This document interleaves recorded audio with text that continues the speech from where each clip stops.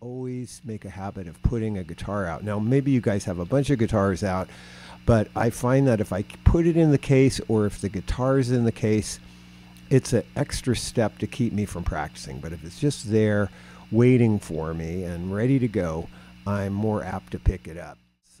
The first thing I do, and this is really what I do. I'm not saying it's the ultimate practice or the best, but it's what I do and it works for me. I hope it helps you.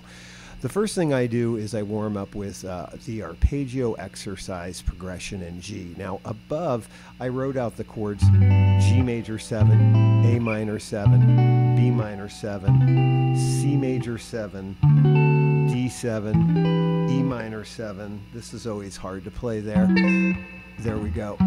F sharp minor 7, sharp 11, and then G major 7. Now that's not the important part of this. I just wanted you to see what we're playing. And really what I start with is on the first diagram of row 3, and it says G major 7 above it.